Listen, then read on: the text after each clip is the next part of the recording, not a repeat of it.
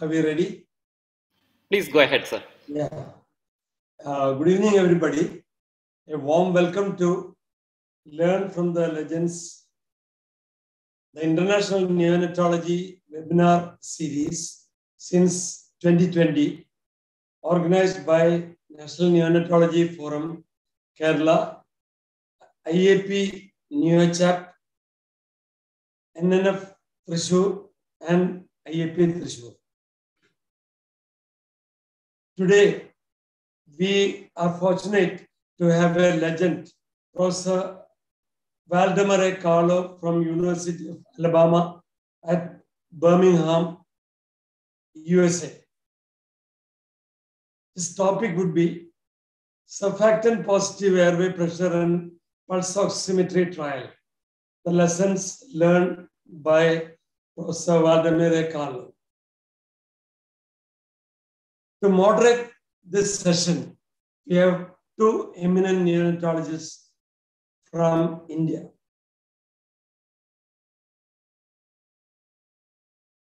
Dr. Tejo Pradap Oleti from Hyderabad.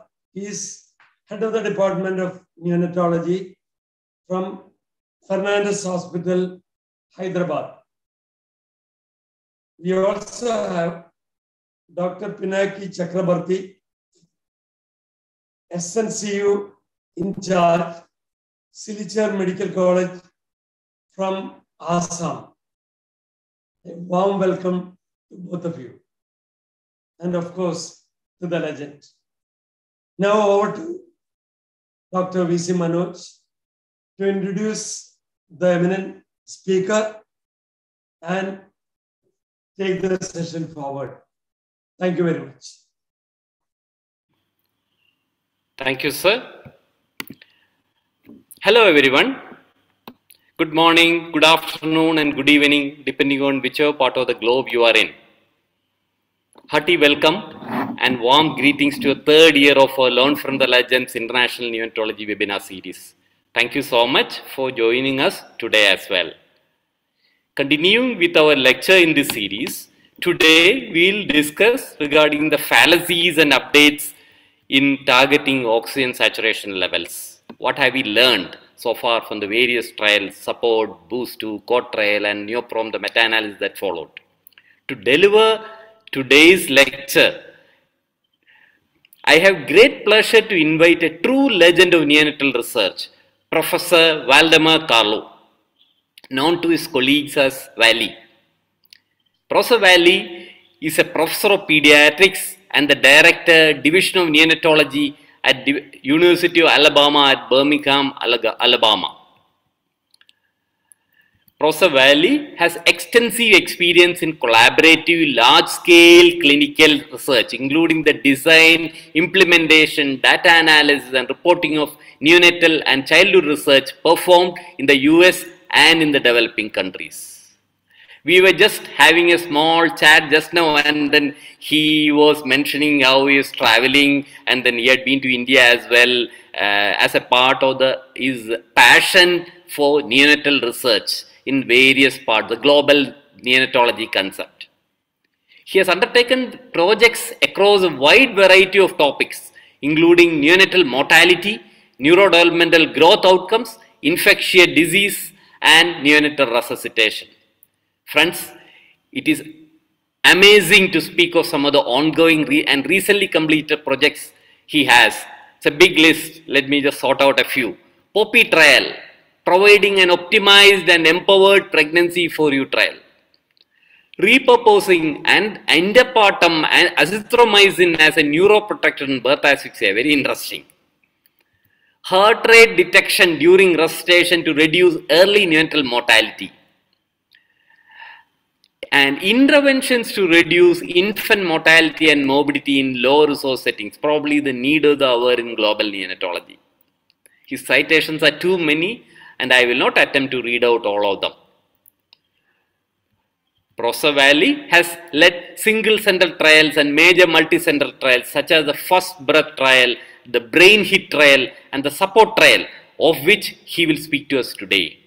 Ladies and gentlemen, let's hear from the true legend of neonatal research today, Professor Waldemar Carlo. Over to you, sir. Thank you very much, Manoj. Thanks for the privilege of sharing ideas and talking with such a broad audience. When you said so many time zones, I'm really impressed.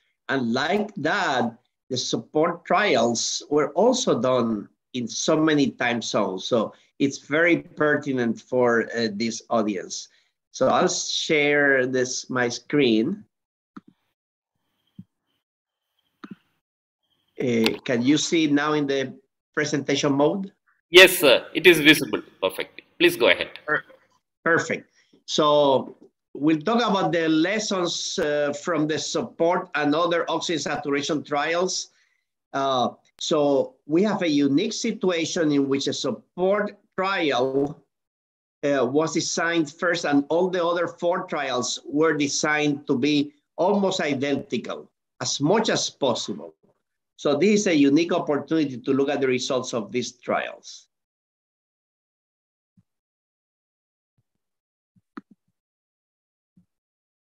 I work at the University of Alabama at Birmingham. Compared to so many Indian cities, it's a relatively small city of about 1 million people, but we have a very large academic institution and we do a lot of research. I will focus, here's my disclosure slide. I will focus on human data. I don't study rats. I eat them, that's a joke. But just to emphasize that the data that will be presented are from human studies, nothing about animal research. And we will review the state of the science on oxygen saturation targeting before these recent trials. We will then review the evidence of the trials, including the individual participant meta-analysis. And I'll just highlight that this individual participant meta-analysis is the study in medicine of the highest level of evidence. I will get to why that is the case. This is different to a meta-analysis. This is different to just an individual participant meta-analysis because it says meta-analysis of synchronized studies. They were harmonized before they were conducted. And finally, understand how to translate the findings of these oxygen saturation trials. There has been a lot of controversy in interpreting the results. So I will bring you an interpretation that is based really on the experts from the trials. All the trial leaders met and worked on interpreting the results. So I bring you the consensus of that interpretation. First, let's review the evidence of the science before the support trial was initiated. We know oxygen is important. People think they cannot live without love, but really we cannot live without oxygen. But how much oxygen do we give a baby so he lives and he doesn't have adverse effects? That is the question. So there has been no consensus on oxygen saturation trials.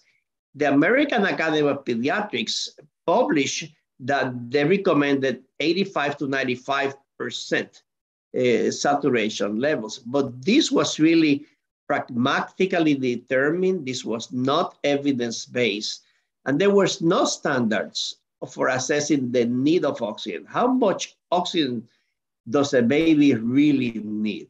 So this was the question that had to be answered. So data before the oxygen saturation trial suggested that oxygen toxicity in preterm infants may increase the risk of ROP. That's the original trials on ROP reviewed by Dr. Askey and published in 2009, showing that oxygen exposure increased retinopathy of prematurity. Also, the randomized trial of Dr. Askey and the stop-drop trial showed that targeting high saturations, like high 90s, increased the incidence of BPD, including oxygen at home. Finally, cerebral palsy, lower level of evidence. That's actually an observational study. But Dr. Collins showed that cerebral palsy was associated with the use of additional oxygen. And finally, the meta-analysis by Tan and others showing that death is increased in resuscitation trials. And some of the studies you are aware because they were done in India. And they show increased risk of death when exposure to oxygen was routine at birth. And this is the meta-analysis from the TAN study. You see the studies by Ramji and Sostak and Vento showing that room air resuscitation compared to oxygen decreases mortality. So you can see here a large effect size, and therefore now the practice of resuscitation at birth is usually started with room air in term babies. I like to point to the heterogeneity measure here, the next to the last line here, showing the I-square of 0, saying that there's no heterogeneity in these trials, and we'll see the same thing for the oxygen saturation trials. Little known, but the studies by Askey and Stop-Drop show a trend for increased mortality, was not statistically significant, but the liberal use of oxygen of more than 95 to 96%, targeting that in premature babies tended to increase mortality. The numbers are small, not statistically significant, but the trend is interesting. So before support, the CUT and the BOOST-2 trials, there had not been randomized controlled trials of oxygen saturation targets below 90%. But there was some evidence from randomized controlled trials that indicated that high oxygen saturations led to adverse outcomes. So this is what I have shown. There's evidence from randomized trials that high saturations may be bad. So higher than 95, 96, that was probably, that led to adverse outcomes, including mortality. Furthermore, observational studies suggested that lower oxygen saturation targeting may reduce death, ROP, and BPD. And here are the data. This is maybe one of the best studies of its type.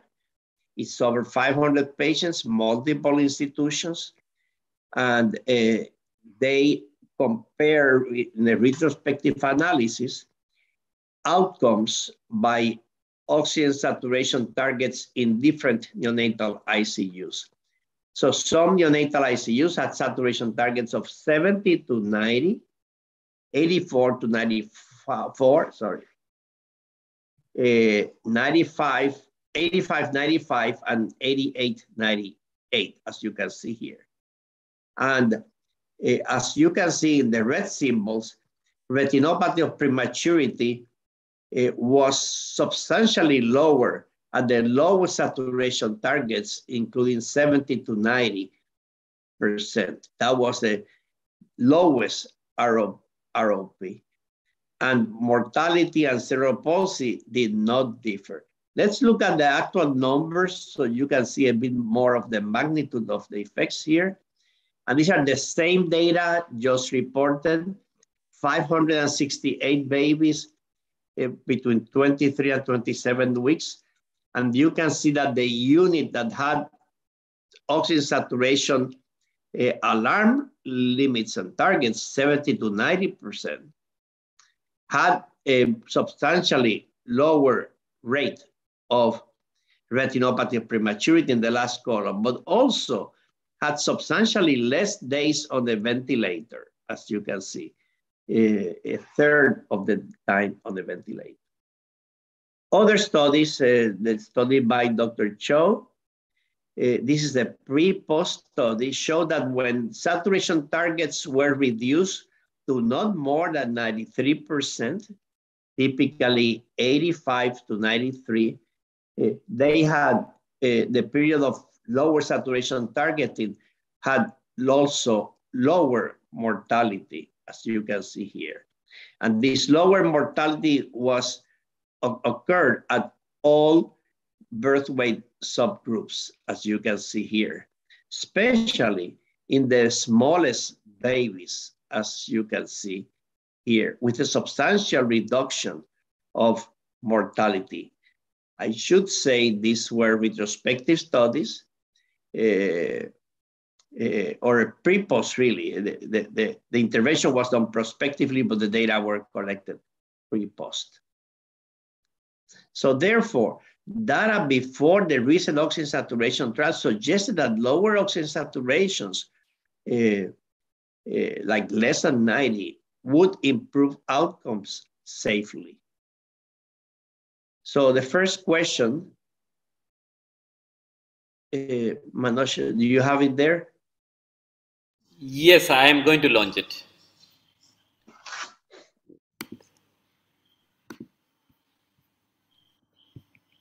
Do I have to stop sharing? Yeah.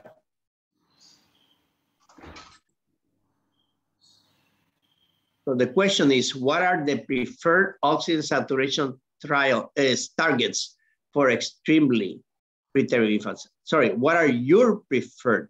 What do you prefer? Single choice, 85, 89, 88, 92, 91, 95, 85, 95.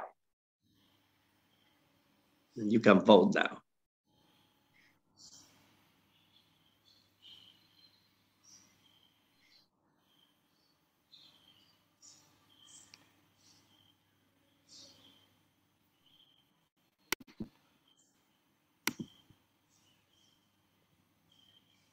Okay, so this is a wide range of responses from a narrow, small, low range to a narrow mid-range, a narrow high range, and a broad range. So this is excellent. Thank you. Yeah.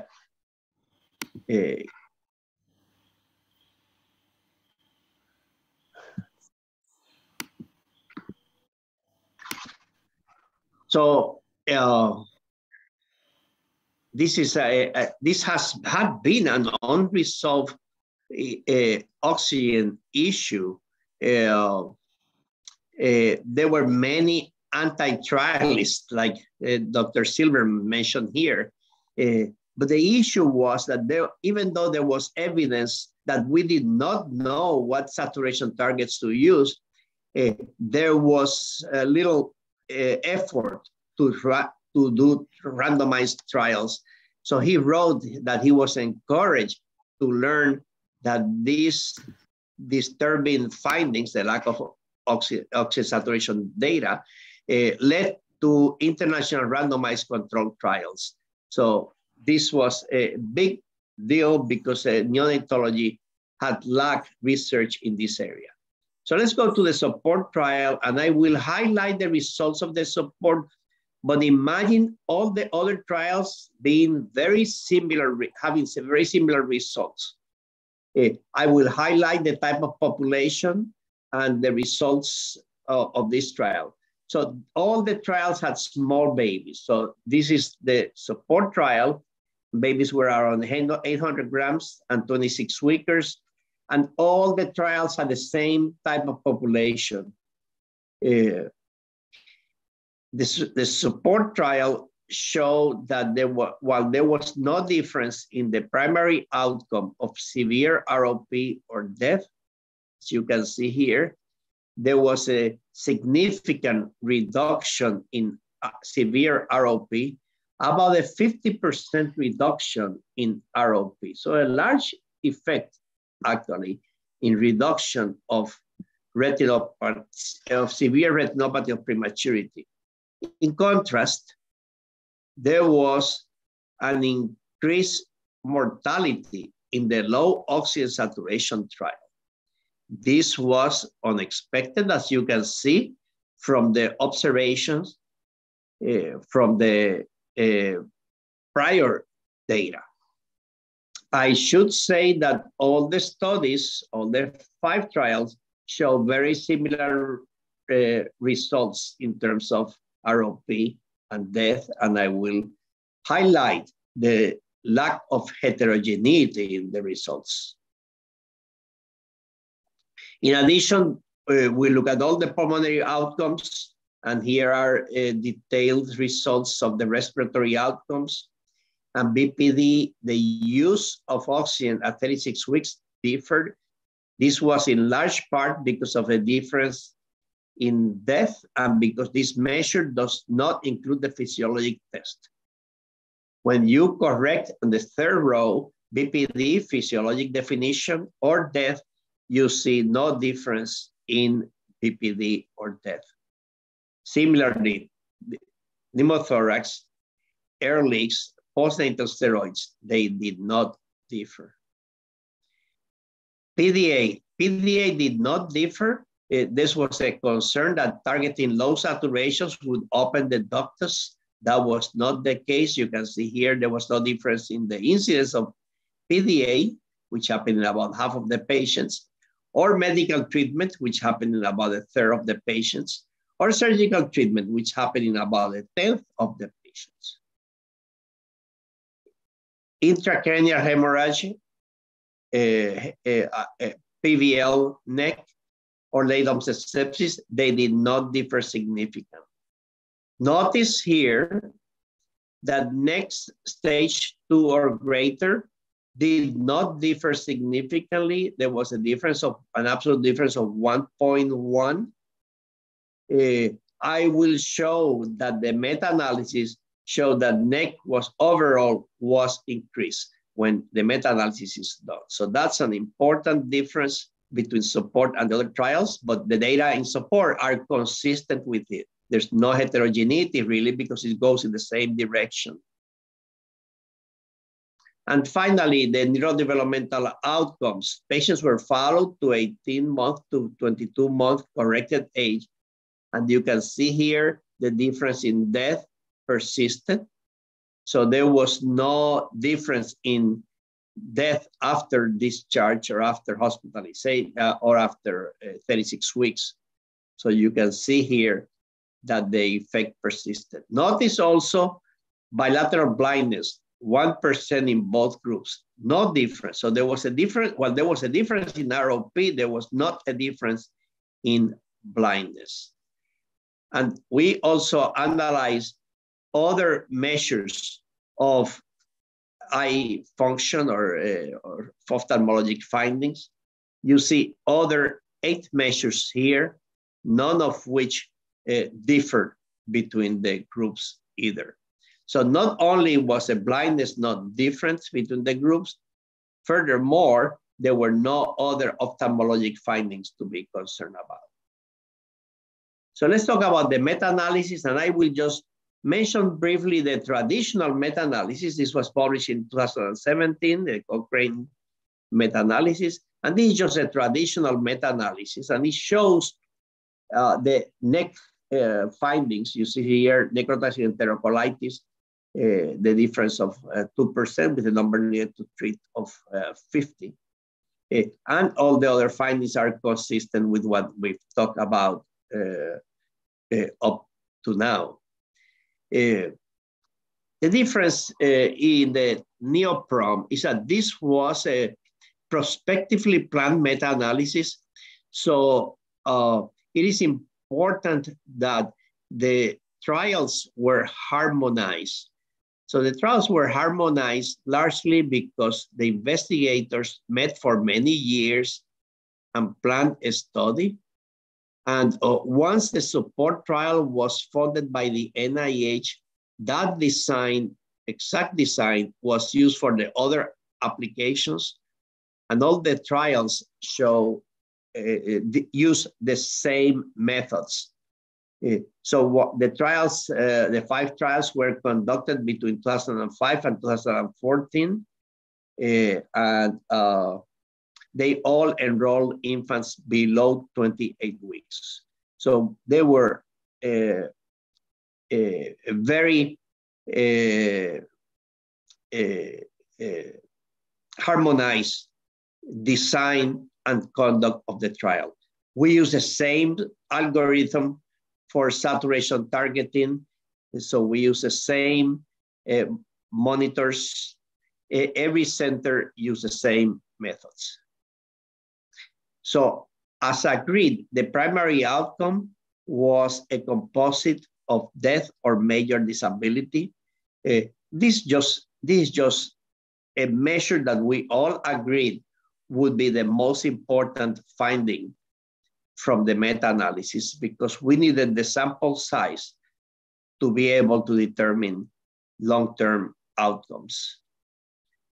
So the sample size was almost 5,000 patients, and that was achieved. And this is the primary analysis of the study. It's a protocol-defined outcome. So we use death or disability or major disability as defined by each of the individual studies.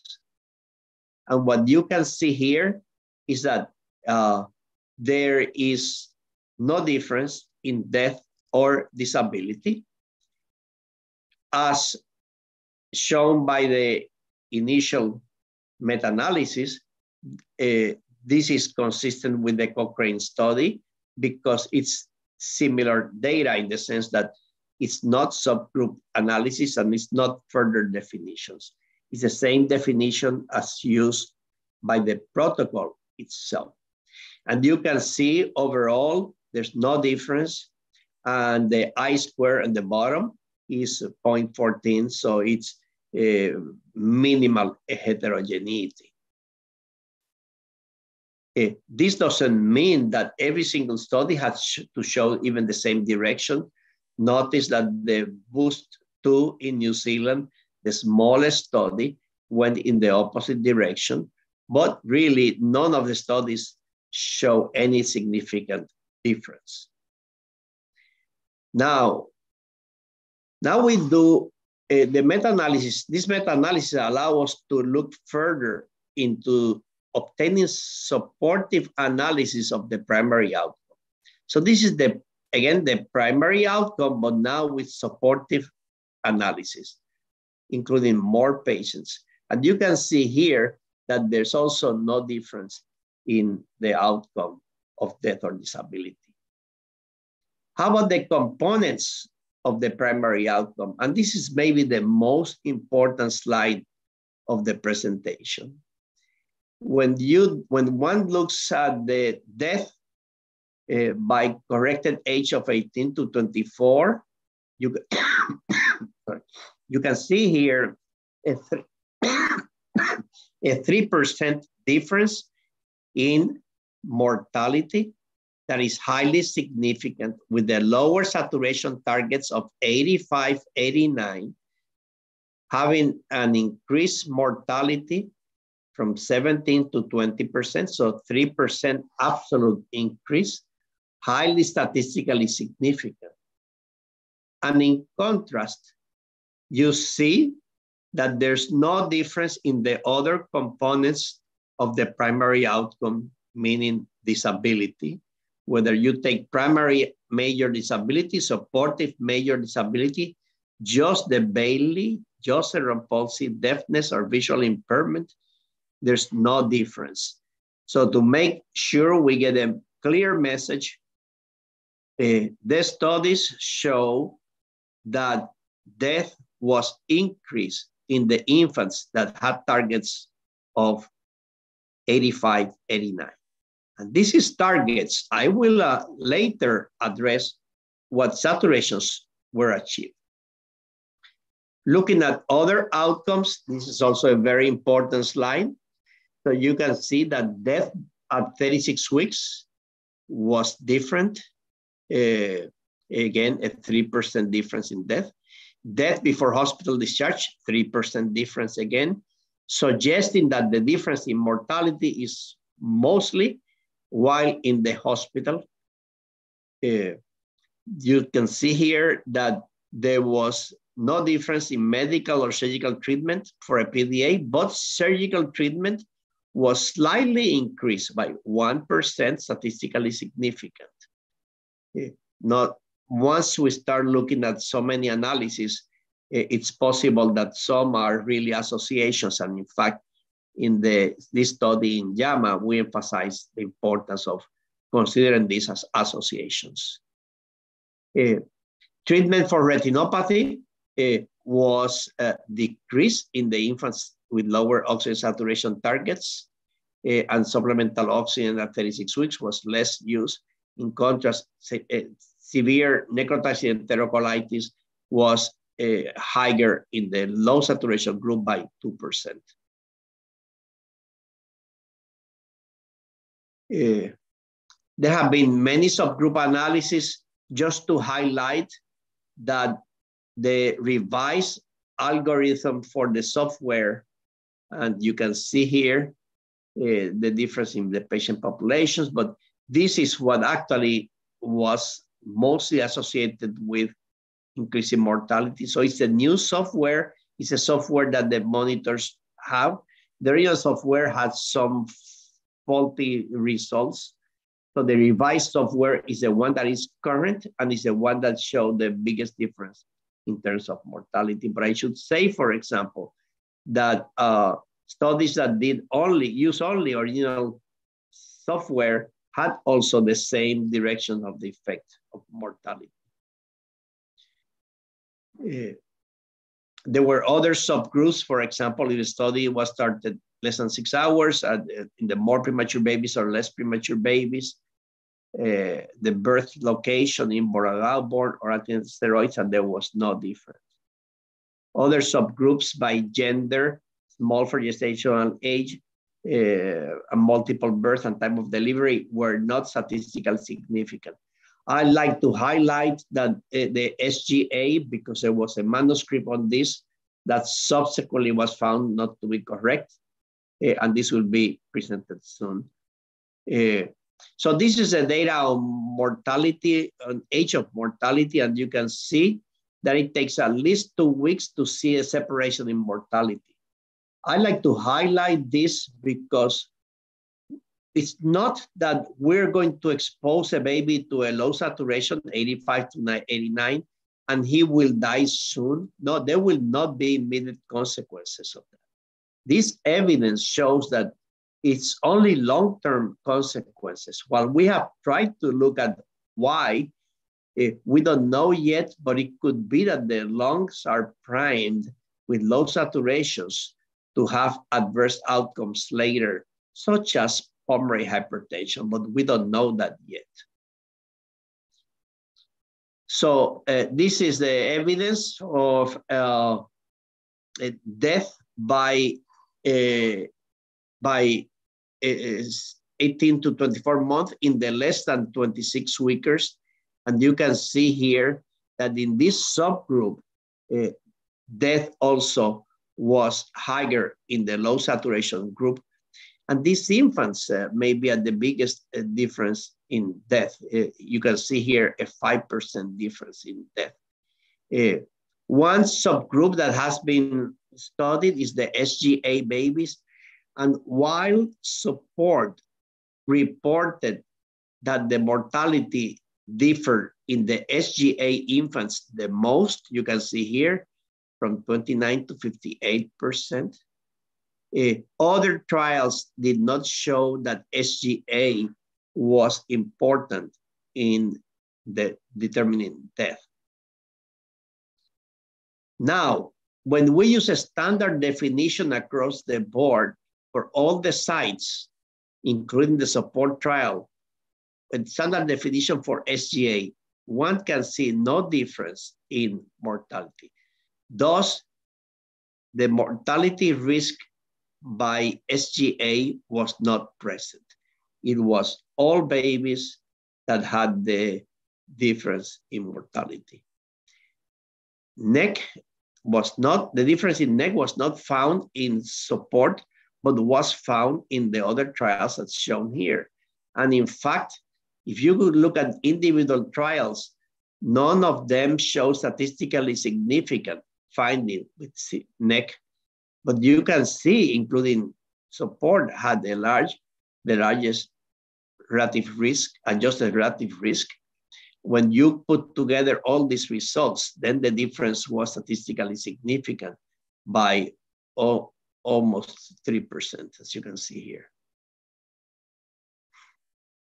And neck in the bigger babies by above 26 weeks also differ by about 2%. You can see how important it is to do this individual participant meta-analysis. It's helping understand the outcomes so much better. Again, I should highlight that none of the individual studies show a difference in neck in the 26 weeks and above. Severe visual impairment was also analyzed, and you can see here from all the trials, there was no difference in severe visual impairment. So then we have the second question now.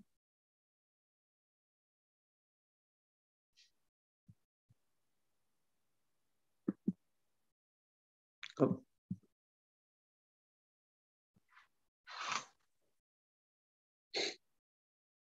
Which of the following are potential adverse effects of oxygen saturation targets?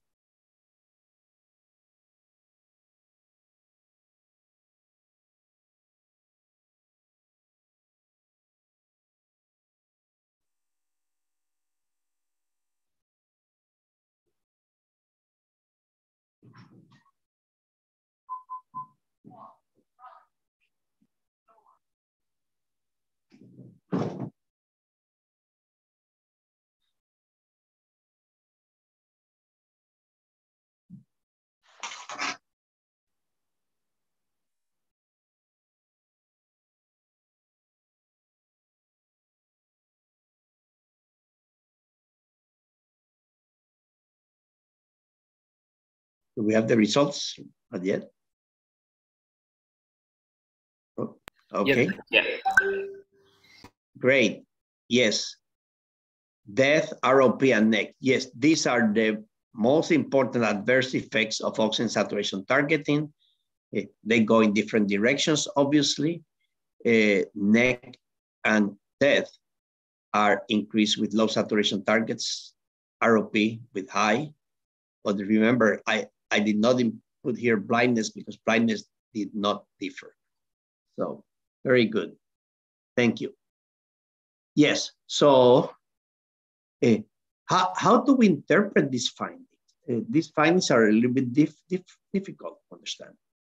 Some of the experts had said, well, too many babies develop ROP.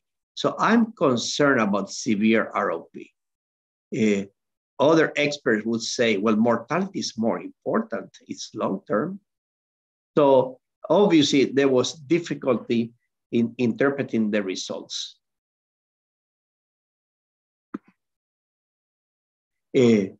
So this is a review of some of the comments that have been mentioned.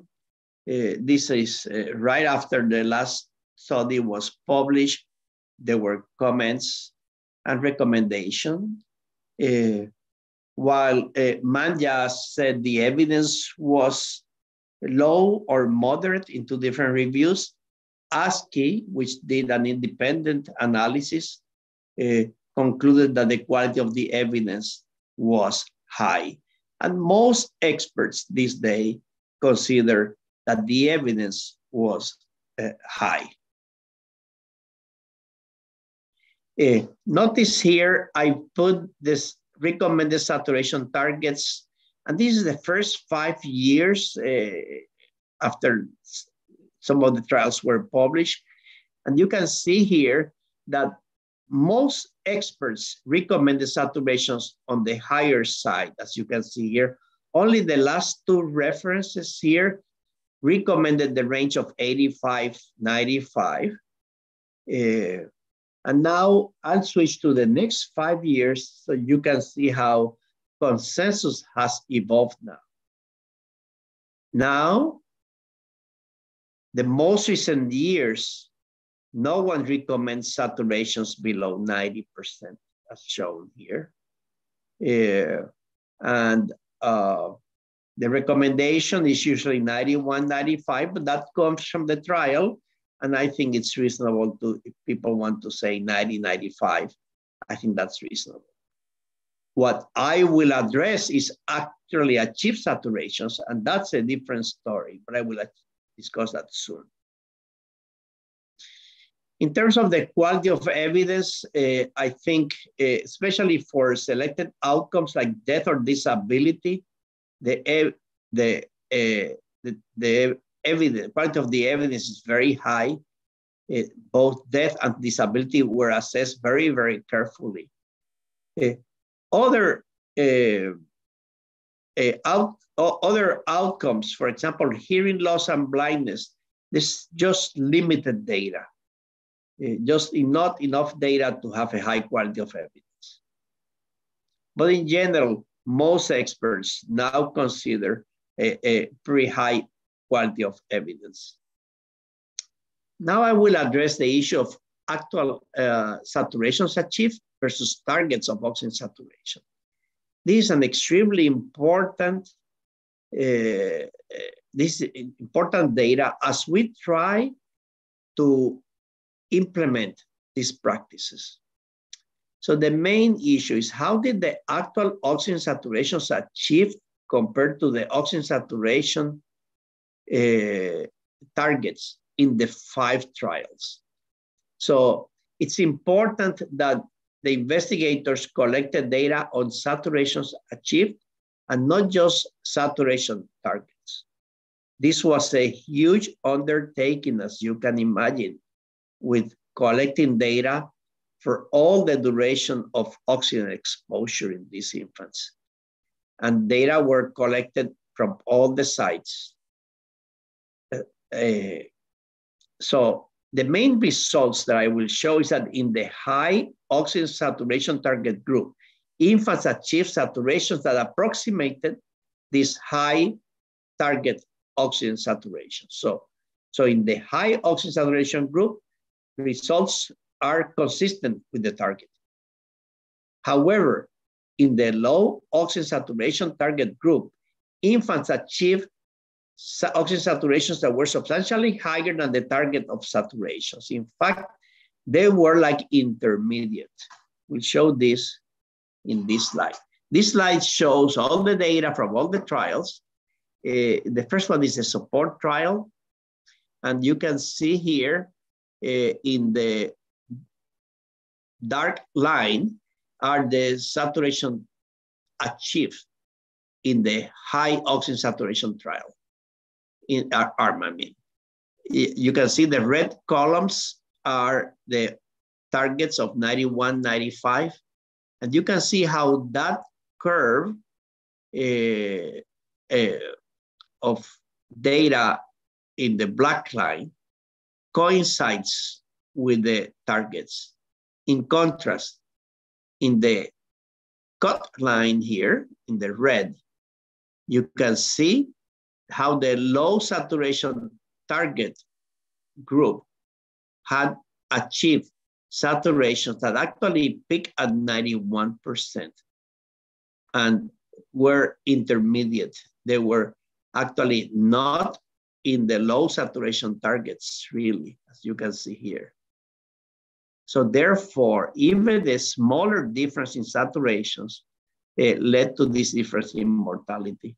You can see the next slide is the CUT trial, which also shows almost identical results with the targets in the high saturation group approximating, the actual saturations in the high saturation target group approximating those targets, and the targets, the low oxygen saturation target group having much higher saturations than the target of 85, 89.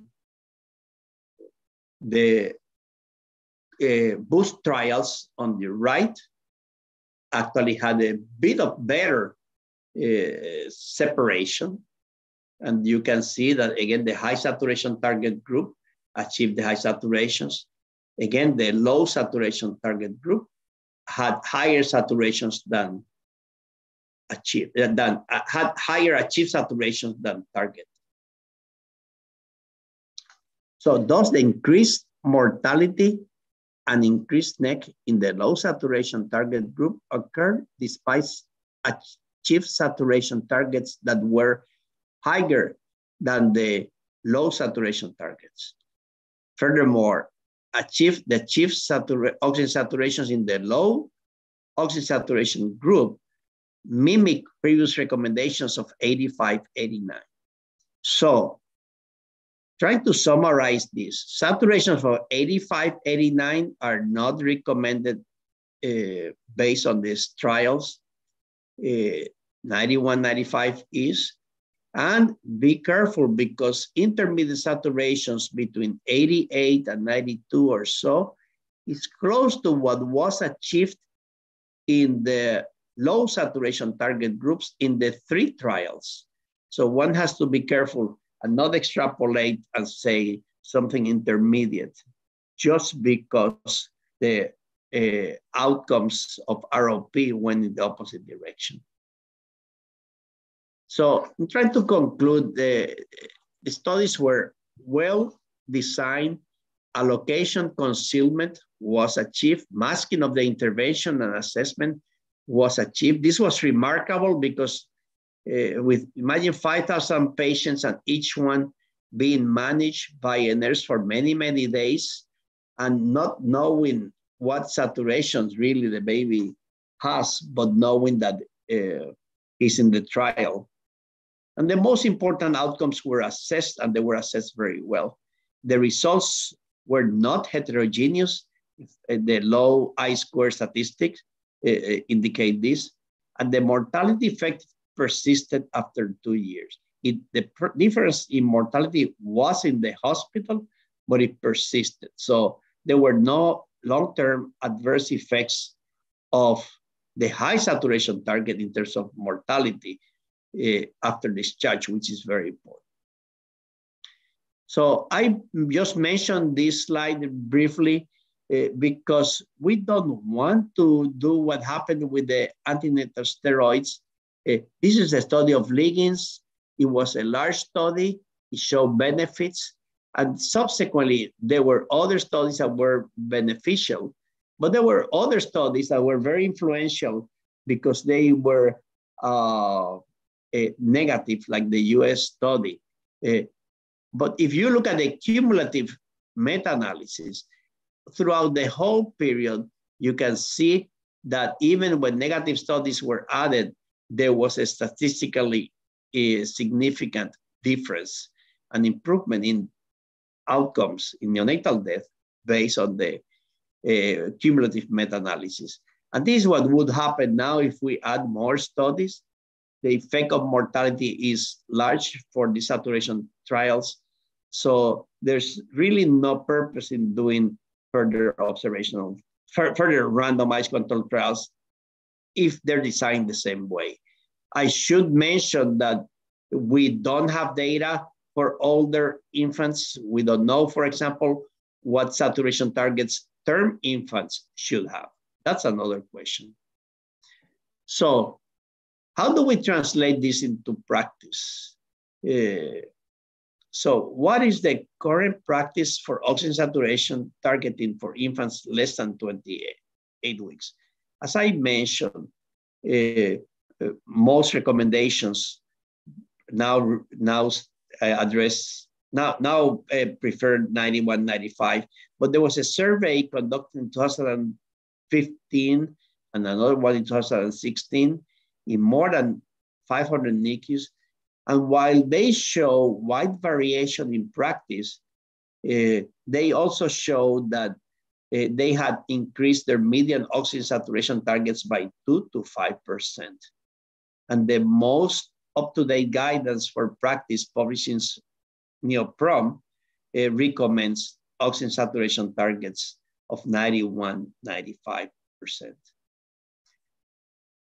So targeting oxygen saturation of 91, 95 will reduce mortality at NEC, but will increase retinopathy. But this happens without increasing blindness. But it is important that we identify these infants of retinopathy and treat them appropriately. So targeting an intermediate oxygen saturation such as 87 to 93 is an untested practice that may increase mortality, especially when we analyze, as I did, the data by achieved saturations, which indicate that saturations achieved in the optimal group, the 91, 95, were actually in that range, but saturations achieved in the low saturation target group were higher than targeted. So we need new trials for infants above 28 weeks, especially we also did in term babies. However, the incidence of ROP in these infants is much less, although I think it's still an important issue to address. So I have to conclude that adopting a saturation target of 91, 95 for infants less than 28 weeks is recommended, and this is supported by high evidence. So there is conclusive evidence that low oxygen saturations achieved, that the infants in the low oxygen saturation group achieve oxygen saturation similar to what was done previously of 85, 95, and targeting higher oxygen saturations is likely to result in decreased death and NEC without increasing adverse outcomes. So until new data are available, targeting oxygen saturation 91, 95 is probably the best. I should mention that there are some authors that have commented of whether this is, these targets have to be changed after birth or with increasing postnatal age. There's no such evidence. There's no evidence to indicate that they have to be changed depending on fetal hemoglobin. So I should say that that would be further research needed for that. So just to highlight what can be done, and histogram analysis is a way to do it. This graph shows, this histogram shows targeting in a baby, and it shows how we try to target with keeping the highest columns here between 90 and 95, as you can see here. There are new ways to monitor and target saturations. This is the servo control system, one of several available, and it shows that during the automated period, the 4 hours during the automated period, saturations achieved were closer to the targets in this case.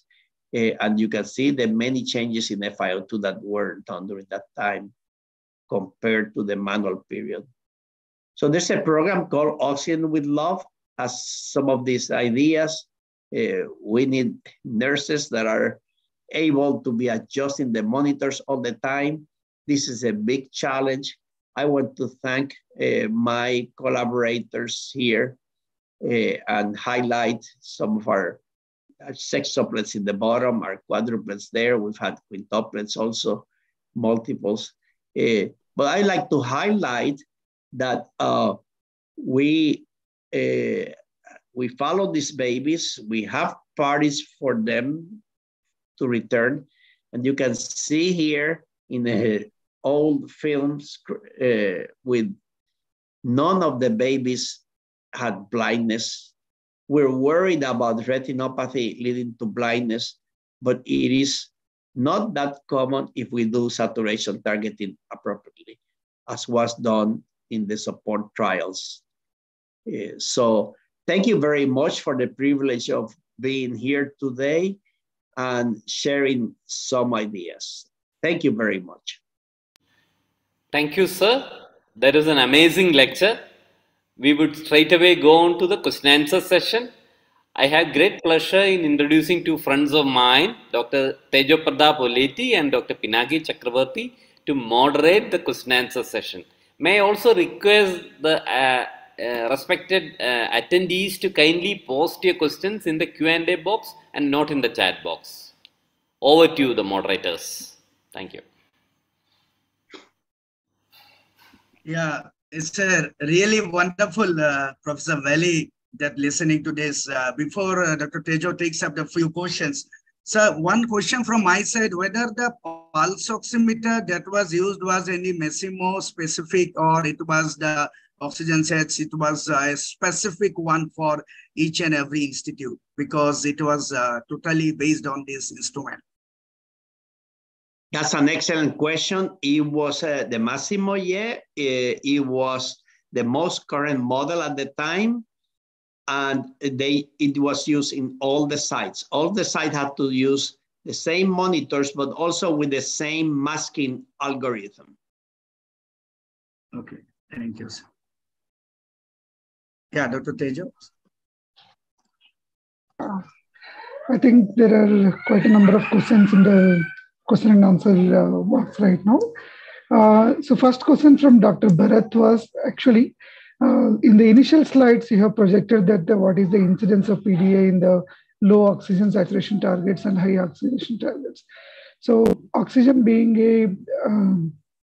will increase the pulmonary blood flow. So might help in the PDA closure. That was his hypothesis. Why did you felt it is surprised when you saw the PDAs were in the similar manner in the both the groups? Of course, in the meta-analysis, surgical ligation was a little on the higher side. Yeah, that's a very good question. You know, when sometimes we use low levels of evidence to make some clinical assumptions, and that's an example where the evidence for oxygen saturation targets being low, being a risk for PDA, that was really from low levels of evidence. So it is true that oxygen will affect the ductal closure, but that had not been tested in randomized controlled trials. So this evidence is good. It's unclear why we did not find a difference, but there's a slight signal there that may be important in the surgical ligation need. I should say that because the study was totally masked until all the outcomes were obtained, that is a signal that can be considered important, but also at the same time, be careful because it's a small signal. It's only a 1% difference. Plus also it's one of many secondary outcomes analyzed. Thank you, Dr. Professor Wali. Second one was actually about the recommendations. I think in the last slide, sir has already shown the recommendations, what is the better. Yeah. Third thing is that one more question on the oxygen saturation targets. So when there is an established ROP already, do we need to still follow the same 91 to 95% saturation targets, or can we allow it to go a little on the higher or lower side? Whatever. Yeah, so this was addressed in the Stop ROP study. They tried. There was a slight benefit of targeting higher saturations, but at the risk of having more pulmonary problems. So I think this is still a practice that is a bit questionable. I would say it varies in the US. There's a few centers that use it. It's not anywhere near the standard of care. Furthermore, in the trials, in the 5 trials, saturation targeting was not changed once the infants got to severe ROP. So I should say that the good outcomes from blindness and other ophthalmologic findings were independent of changing saturation targets. So the saturation targets were kept the same even when the infants developed severe ROP. Thank you, Professor Wali. The other question was that though the ROP and oxygen are interrelated, could it have been influenced by a little on the due to incidence of severe gram-negative sepsis or fungal infection? Because in the low resource setting, the infection is the major cause for many of these ROPs. I agree. I think one has to be careful when extrapolating results to settings that outcomes may differ. I should say that nosocomial infection is also quite common in high resource settings. In many centers, like in high resource settings, they also have very small infants that are instrumented and have a lot of late onset sepsis. So I think these results are also independent of the late onset sepsis, but I cannot rule out the possibility that in a setting that infections are much higher, that there would be a difference in outcomes. Do you recommend it to be targeted the saturation with the preductal or postductal? Any difference in the first few days we need to look at it? Because that's an interesting question, and I think that's an unresolved issue. But I think we have learned in the last years that pre and postductal saturations may differ in babies. I should say that in the support trial and the other trials, they monitor postnatal saturations outside of the delivery room. As pre-ductal saturations were allowed in the delivery room, but once they got outside, they switched to postductal saturations. Thank you.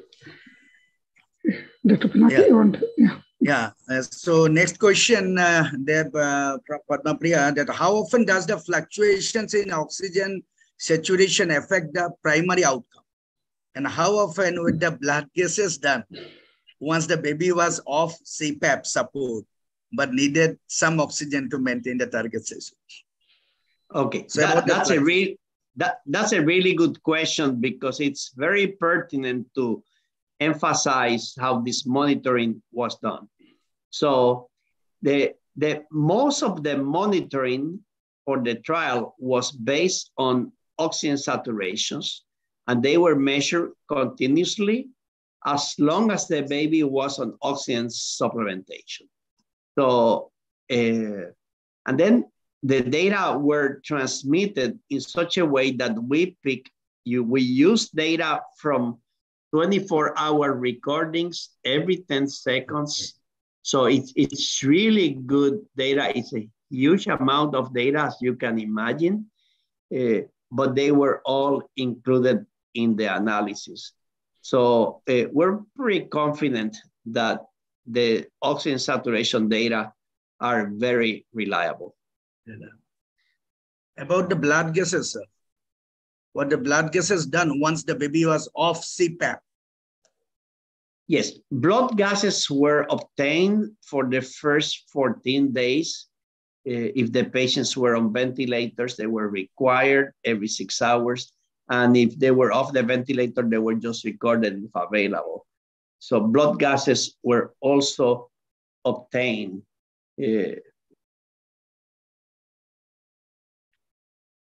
Okay, thank you, sir. So next question is, when we place the pulse oximeter, the saturation that we must measure is preductal or postductal?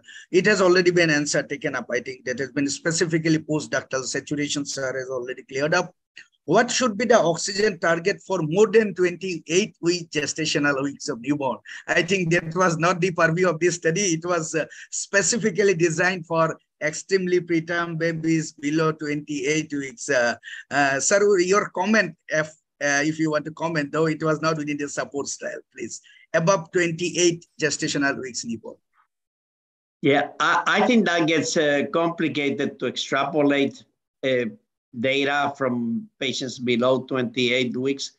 I should say that when the patients were more than 28 weeks, obviously that was at birth, but the targeting persisted throughout up to 36 weeks. So while we don't have really data on babies that started at 28 weeks and beyond, we have babies with corrected postnatal age between 28 weeks, but they were targeted the same way. And we don't know if that, from the beginning would make a difference in these infants. So we, in general, the investigators have agreed that they don't think we should recommend targets on the more mature infants just because we studied more immature infants. Yeah, so thank you, sir. That is now extrapolated, but we would be going with this magic figure sir has given with 91 to 95 probably. And another question from Mexico. One question, what was your experience about the patient less than 28 week that we can extubate early and continue with ventilation? It's difficult to prevent the damage of the oxygen. What you recommend? Okay, that's a very good question, okay? Indeed, as you all recall, the support trial was a factorial trial, and the other intervention was trying to use permissive preeclampsia and CPAP instead of mechanical ventilation. And a difference was achieved, so it was successful, that part also. And the effort of, there was no adverse effects of trying to get the patients off ventilator into non-invasive ventilation, such as CPAP or other methods, on the oxygen saturation targeting. So there was no interaction between the two interventions, meaning that we can try to extubate a baby aggressively and still try to aim for the saturation targets. I think that was really good that the support trial had both intervention. I should mention that the other 4 trials did not have a similar design, so they cannot inform that practice. But in general, especially these days, that the other meta-analysis has shown that CPAP and permissive preeclampsia are beneficial compared to keeping the patients on a ventilator.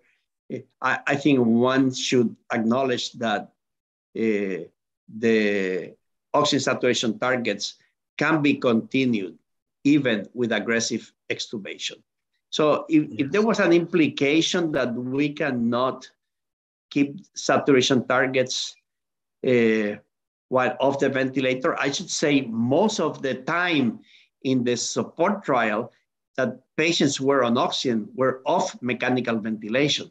So yeah, that was, the targeting was very effective also while on non-invasive ventilation. Thank you. The next question is from Dr. Sunil Pawar. It was on the intermittent hypoxia. In intermittent hypoxia, when the child has it, does the fall in saturation is have the effect on the outcome, or duration of hypoxia plays an important role, as you have shown in the histogram also, how the saturations will be there? Yeah, that's a really good question. We are very interested in studying intermittent hypoxia or hypoxemia. And for those that may not be using that term commonly, that has been used for saturations intermittently below 90 or below 80%. And there are several studies of showing associations of intermittent hypoxemia and adverse outcomes. But those are associations we don't know yet from randomized trials. if those intermittent hypoxemia episodes are so clinically important. It's likely that the data that have been reported are biased because the sicker babies will have more intermittent hypoxemia. However, I should say that the support trial data have been studied. There's a few issues with intermittent hypoxemia. They tend to increase the first few weeks, 5 or 6 weeks after birth, and then they gradually decrease in this patient population. There are some studies that are being done in terms of predicting outcome. And these are association studies, but they indicate an association between these episodes and adverse outcomes, such as BPD, for example. But it would be expected that you as clinicians would expect babies that continue to have desaturations despite being on oxygen are going to be at high risk of adverse outcomes. And that's what the studies show. Is there any data on pulmonary artery hypertension or PPH in these two groups? This was by Dr. Manoj Sharma. That's a great question. We have been actively looking at this. Okay, so I'll tell you everything we've done so you all understand. We're very interested because we're worried that the low saturation targeted could have led to pulmonary hypertension, but the evidence is not there yet. So first, when looking at the causes of death, there was no difference in pulmonary hypertension. There was no difference in the diagnosis of pulmonary hypertension, although I should say that that was not something that the investigators were so interested in assessing, because at the time, in the year 2005, when the study was started, pulmonary hypertension in preterm babies was not highly recognized. Our first studies were around 2010 that we started to report pulmonary hypertension in these premature babies. We have ongoing studies trying to assess this. There were echocardiograms performed during that time in the support trial, and we're looking at these studies to see if we can determine if they were developing pulmonary hypertension. I should say that, as you all know, pulmonary hypertension is being more commonly reported in extremely preterm infants with BPD. Yes. But we don't know if it's due to the targeting. I should say that we now target saturations of 91, 95, and we still have survivors that with BPD that develop pulmonary hypertension. So it's not going to be a magic bullet that using 91, 95 will eliminate. I think we're having more and more survivors of extreme prematurity, and therefore we will keep diagnosing more with pulmonary hypertension. Oh, thank you, sir. This was really enlightening for us. So to end up from this question, last is by Dr. Habib. What is your opinion about using endotracheal tube as nasopharyngeal tube for NIV for babies less than 28 weeks to go away from intubation and its side effects? To using ETT as nasopharyngeal tube as for those NIV for these babies? Yes, I think that's a good way to administer, say, CPAP or maybe a nasal IMV.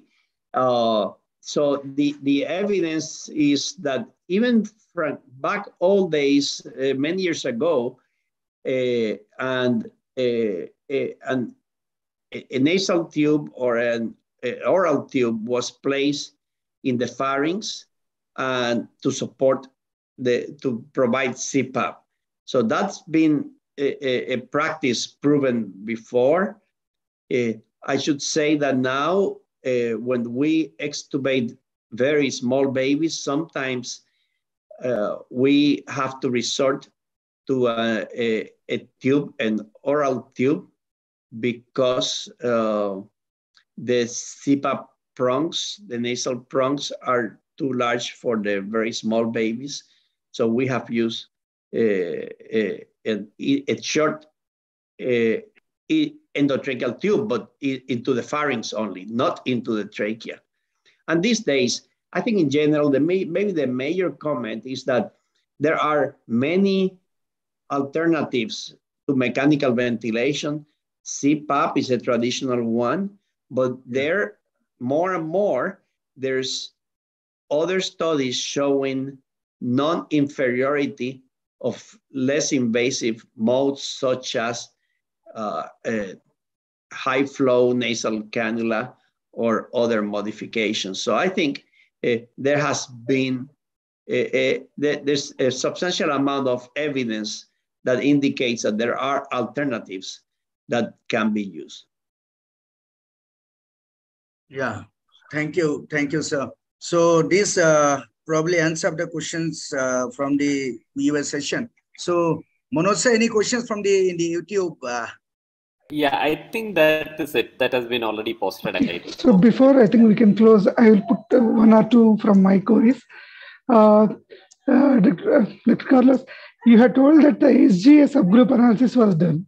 So now there are more and more neonates who are getting born at the extreme preterm gestation, along with the Doppler abnormality and fetal growth restriction.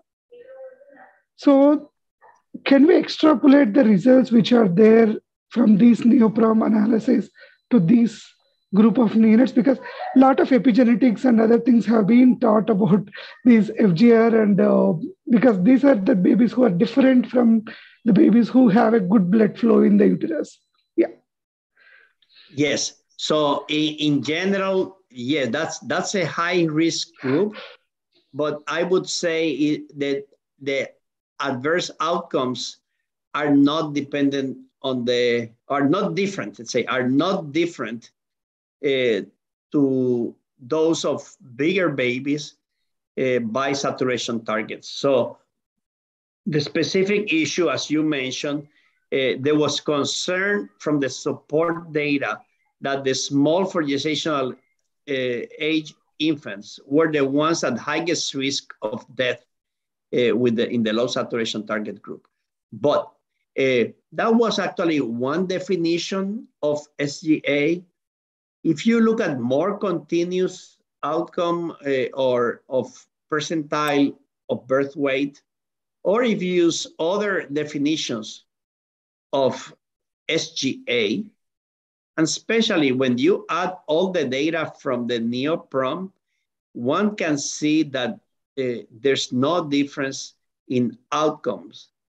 That the SGA babies did not respond any differently to the low saturation targets. So what the study by Michelle Walsh suggested was that the AGA babies did not have the same effect, did not have the higher mortality. So it was only limited to SGA infants. That was not the case in the neoprom, or including adding the support data to the neoprom. So including all the data, there was no difference in the results, meaning that the AGA babies are also at risk the same way that SGA babies are at risk for low oxygen saturation targets, so are the AGA babies. I would say that these SGA babies, and you mentioned uterine blood flow, are at especially high risk. Yes, there are other high risk that they have. They have maybe at higher risk of necrotizing enterocolitis, at higher risk of death in general, but not dependent on the oxygen saturation target. Sure, thank you. And one more is that with the newer interventions, universal coverage, something like prophylactic caffeine nowadays, everyone is using for all the babies who are less than 28 weeks. So like these newer and newer interventions which are coming, do you think that still that oxygen saturation targets will have a major role in determining the death BPD and ROP, or these can modify a little the final outcomes? So that's a good question that you're posing, because caffeine, for example, is now used early, and in the past it was used a little bit later. I should say that while we cannot answer that question specifically, it is unlikely that caffeine administration will affect the relationship substantially. Some patients had always been started on caffeine early. Let's say the ones that were not so sick may have been, if they were going to be extubated, they were given caffeine early. But the difference is now it may be used in babies who are going to be on a ventilator for a longer time, which is also not a proven practice. So I would say that an unproven practice like early caffeine cannot be used to truncate the evidence from a randomized controlled trial or meta-analysis like this. I fully agree with you. Yeah, so we should not say that we are using all these things and we can target a desaturation level. I fully agree with you. And even if anyone is using any free radical scavenger also, it doesn't mean that you have to target the saturations a little higher side or something. Yeah. That's right. Yes? Yeah. Dr. Manoj, any other queries? Yeah. I think we have come to the end of the questions, and then it was an amazing session. As usual, whenever we hear Professor Valley, like he covers the topic so extensively that really would like to hear more and more from you, sir, in the future. Now I have the pleasant task of proposing a vote of thanks.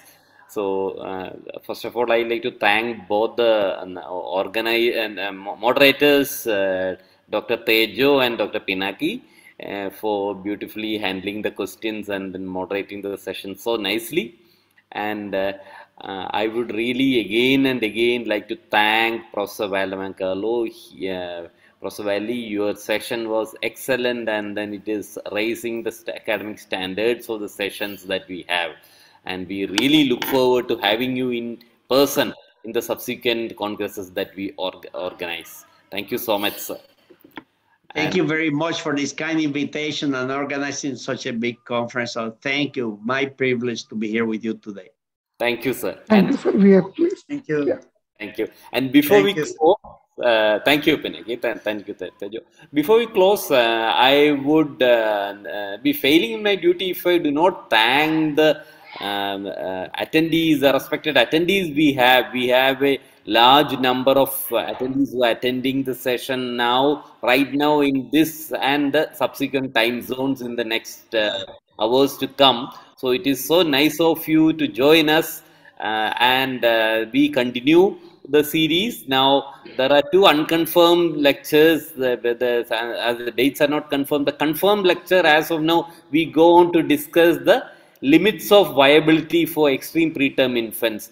Of course, the sender of obviously this is something from Iowa. So we have Professor Edward Bell from Iowa who will be talking to us about what are the limits of viability for extremely premature infants. This lecture is scheduled on 20th October, Thursday. At the again, we come back to our usual day, Thursday. This session had to be on a Wednesday, but otherwise it's Thursdays at 7:30 p.m.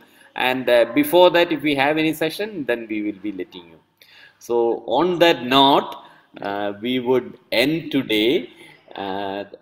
Thank you so much once again. Thank you. Thank you. Thank you. Good night. Thank you. Thank Bye bye.